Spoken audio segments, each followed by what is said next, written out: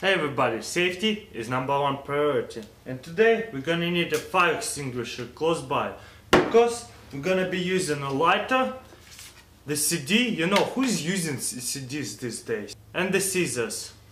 So first thing you're gonna do is cut the CD in half.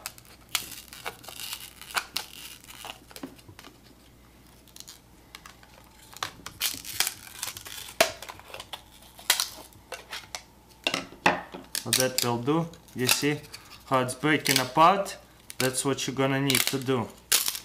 Pretty much take that out, that aluminum part, and we don't need this part because that's too much like coating on that stuff, so we can throw this stuff away.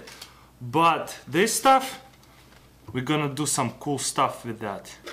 So we're gonna grab the lighter. You see how clear it is now, and light up and heat it up, not too hard, just heat it up on one side, you know, slowly, not too close to the fire, kind of make it, maybe do a circle. Check this out, guys. Was it awesome? Check it out. Let's start to do on the other side. Look at this hole.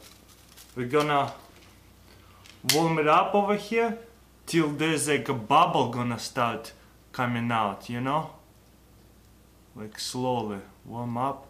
You see there's a bubble coming out, and we're gonna blow on it. Dude, look at this second one right here.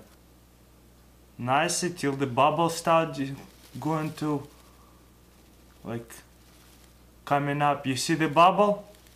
You see that bubble over here? The dent? We're gonna blow. Ooh, it's pretty crazy. Set up maybe like a wrapper paper, you know? Alright, let me know what do you think. Try this at home, but be very safe. Adult supervision, kids do not try it by yourself. And hope you liked that video. Tell me how does it work scientifically in comments below, and check out my next experiment.